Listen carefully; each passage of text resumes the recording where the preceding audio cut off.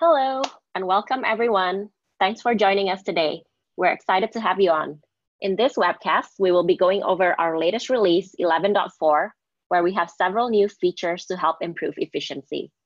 My name is Agnes, and I work on the marketing programs team here at GitLab. I'm joining you from Jakarta, Indonesia today. Also joining us this afternoon is Elsje from marketing, James from product, and Muhammad from support. We are going to give people just a couple more minutes to get logged on. While we are waiting, I'm going to launch a poll you can take part in if you like. The graphic on the next slide may be useful as you think through your answer for your first poll question.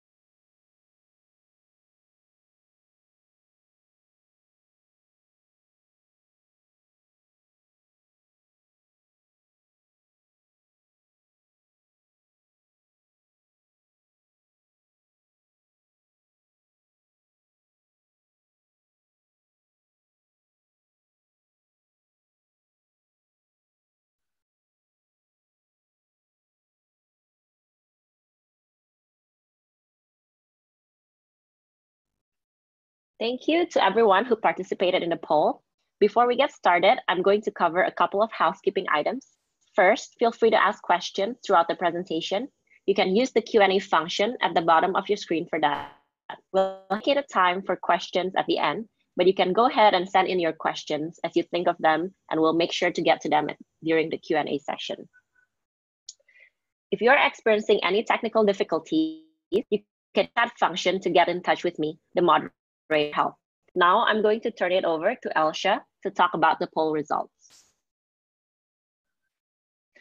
Good morning. It's really good to meet you all. Actually, good afternoon. Sorry.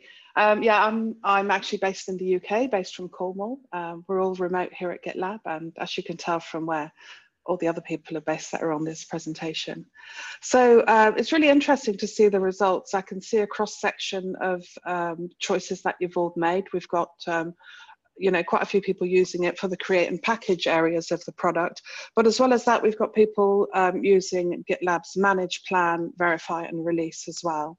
And we've also got somebody, I think it's maybe one or two people who don't use GitLab at all. So hopefully you'll be able to get quite a lot out of this presentation, the person who's not currently using GitLab. But maybe after the event, we can send you a link to a generic demo of GitLab as well. So let's see what's happening in 11.4. So we release every month on the 22nd. This is our 88th consecutive monthly release. And it's quite an exciting release. And I'm very excited as we're always talking about improving efficiency across the whole life cycle of software. And one of our values at GitLab is also efficiency. And we take that to heart and try and put that into all the areas of GitLab as a product. People are trying to work on planning and managing their products through to verifying and releasing that I can see of the people that have completed this poll. And as well as that, as I mentioned, people working on it just using source control, which is fine, but we also have all the other features available within GitLab. Right, on to the next slide, bear with me. Okay, so I'm going to give you an overview of all the things that we've released in 11.4. Let's have a quick look. It's really about how we help improve efficiency across the life cycle and capabilities and features that we release. what we want to do is be able to make people deliver more effectively and efficiently and not spend so much time working on what you're actually doing. So we try and do as much of the work for you as we can. We're going to be talking about code reviews, how we've made code reviews easier with merge request reviews and suggested approvers. And we're also going to be looking at feature flags. And for relevance sake, let's pause and take a poll to see how many of you are currently using the feature flags within GitLab. Agnes will pull up a poll for you now.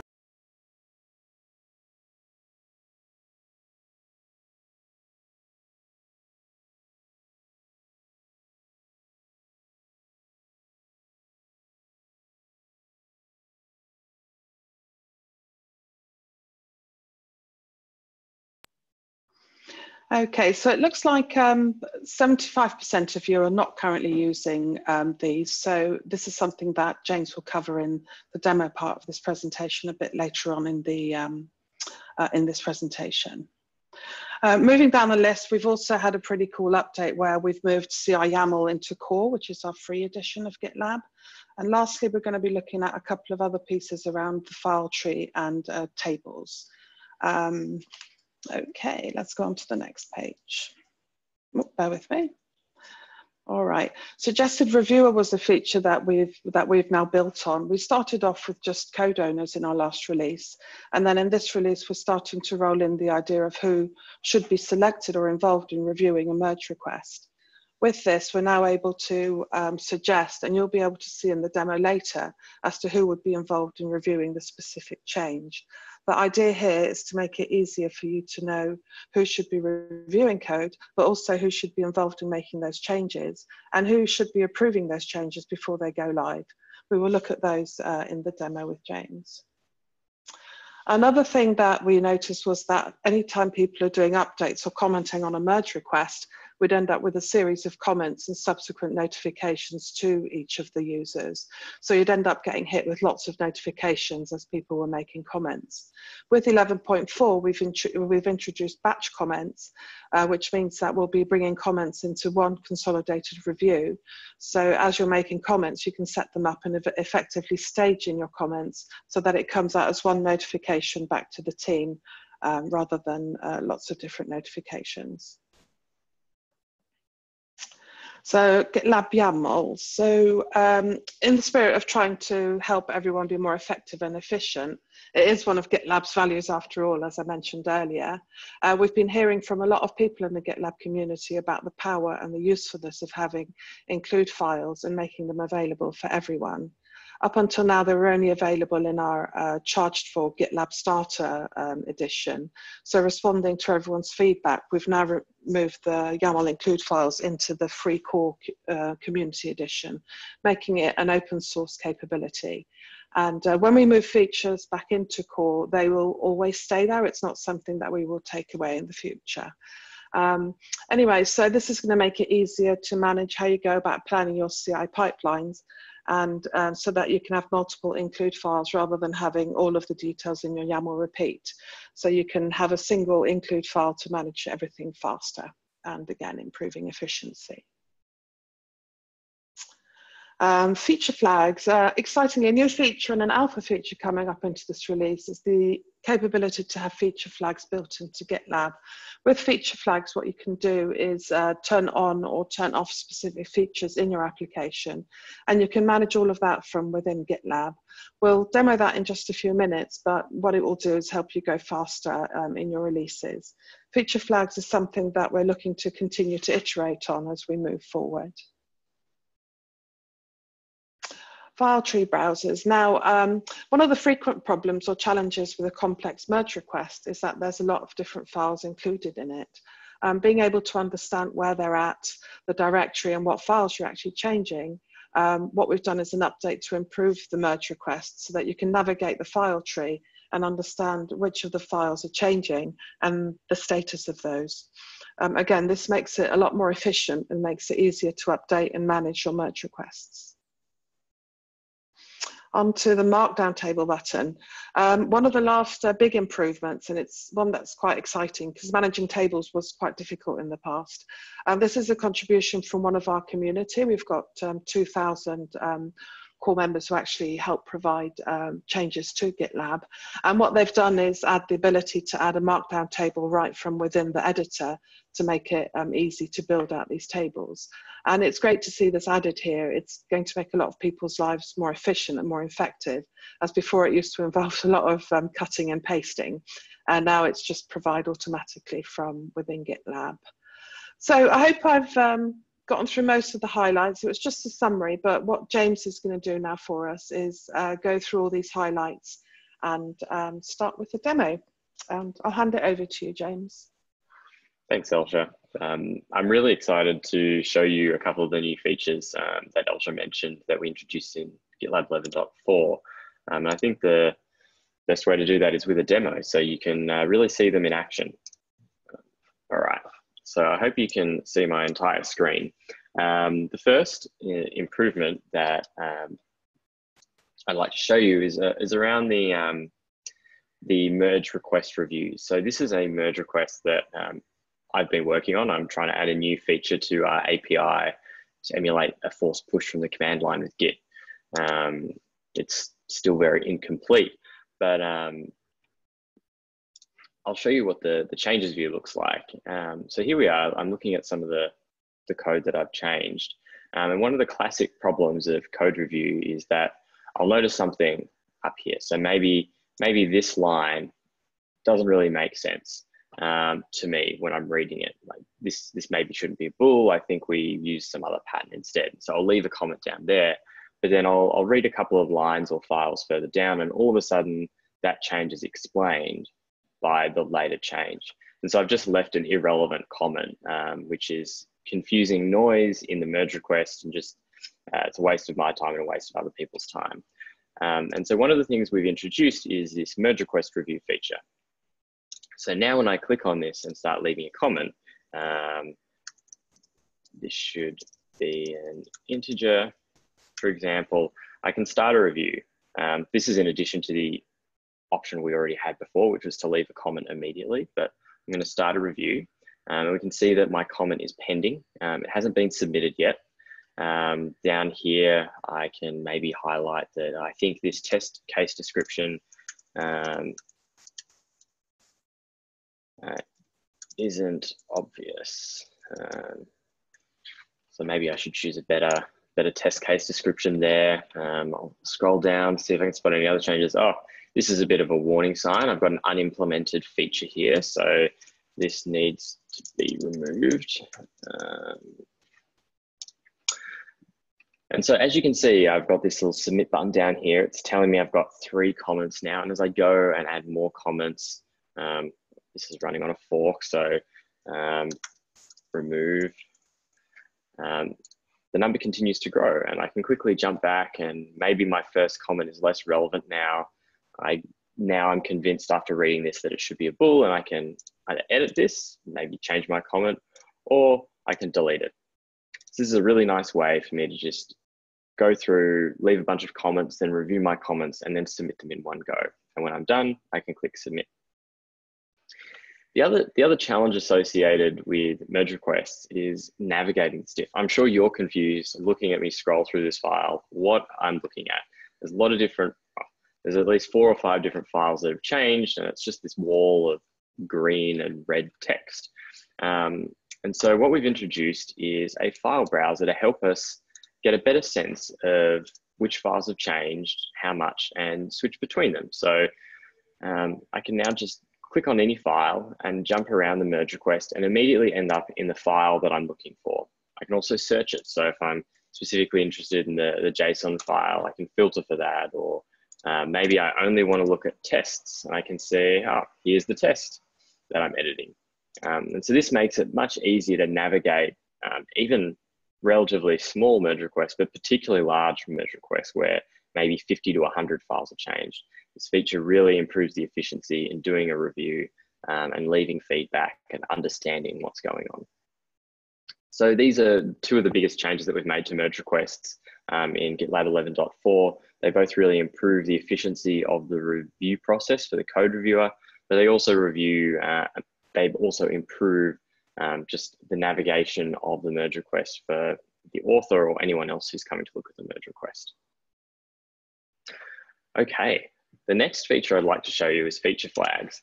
And so the idea of feature flags is essentially so that you can toggle different features in your application without deploying a new version of it.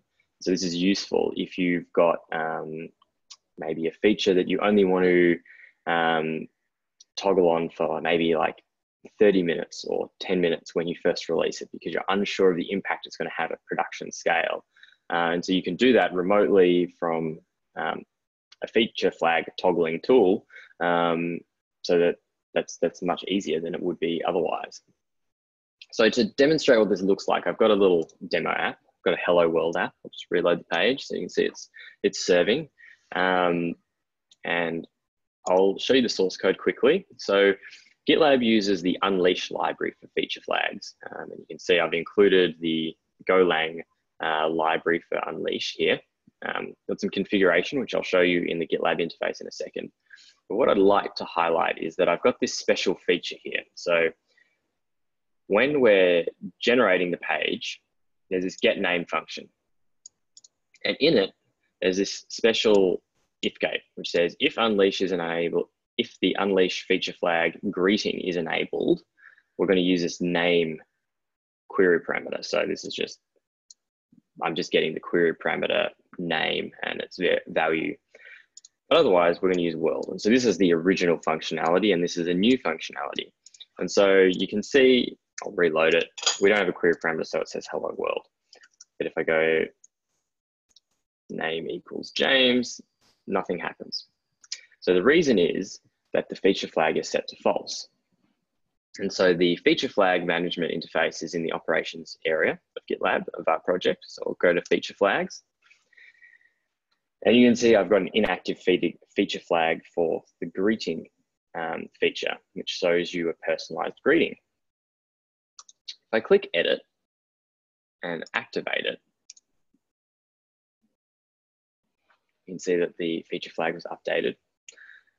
And if I go back to my demo application, I'll change that to John while I'm at it. Let's try a different name. Now you can see immediately the feature's been activated in real time. I haven't done anything. I haven't recompiled my application. I haven't redeployed it. It's just running and the behavior has changed. If I change that,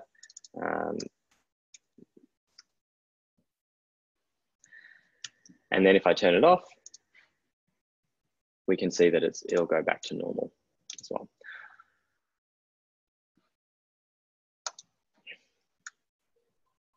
That was a slight delay, I think. There we are, hello world. So I mentioned there's some configuration involved in setting this up. So you'll need to use the Unleash library, as I mentioned. It's available in quite a few different languages. And also when you're using it, you'll need to make use of the API URL, instance ID, and application name, which is available here. And also there are links to the documentation to get you up and running. And that's feature flags. I'll open it up to questions now. Thanks, James, for the super informative demo. I haven't seen any questions yet, so if you have any questions, feel free to submit that. While we're waiting, maybe we can kind of go through some questions that we've seen come up so far. So maybe the first one, James, can you share a little bit on what language are supported in by the feature flags? Absolutely. So the Unleash library supports quite a few. There are 4 official clients, one for Java, Node, Go, and Ruby. And there's also community contributed Unleash libraries as well for .NET and also for Python. You can read about this in the GitLab documentation, as well as there's links directly to the Unleash documentation. Awesome. Thank you so much for sharing that. I guess if there's no other questions, maybe we'll close up with one last question that we have seen come up as well, really around where suggested reviewers features going. So if you can share a little bit on that one. Sure. So the suggested approvers feature is really just the next step in where we've been going with code owners. So as Elsje mentioned, we released code owners in the previous release of 11.3, where you could define based on a file path pattern who was the responsible developer for a specific area of the code base. And then in 11.4, we've been trying to look at how we apply that and make that more relevant. We've made the first step to introduce it into the merge request approval process by suggesting those. In the next release, we will automatically assign those. So if you've got a code owner's file, you won't have to click a button to add the suggested approvers. Those approvers will just be added. And then beyond that, we want to take it to another place where we can require approval from code owners. And this is going to give you an extra layer of structure and enforcement for I guess projects that really require that extra rigor. And we know that some, particularly our larger customers that have compliance processes and policies internally, adding that additional layer of structure to make sure the right people approve the merge request and see the merge request every single time without fail is really important to them. And that's where we're headed over the next couple of releases. Great, sounds exciting. So I guess if we don't have any questions, maybe James, you can proceed with sharing a little bit about the upcoming release.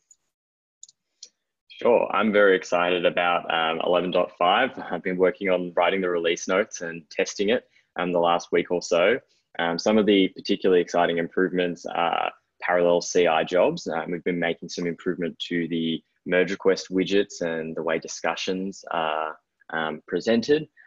Also, as I mentioned, we're adding automatic assignment of code owners as approvers in merge requests, and that's really exciting. And there's a whole lot more coming as well. So that's just a little taste of what's in the next release. So stay tuned.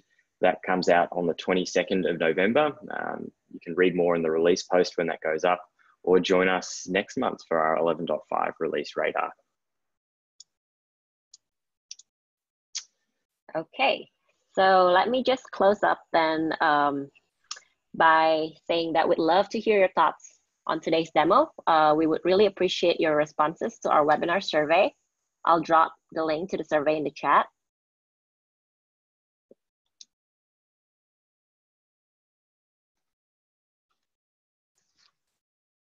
We would also like to invite you to sign up for a free trial of GitLab Ultimate. We hope you're excited to see what your team can do with it. I'll chat that link as well.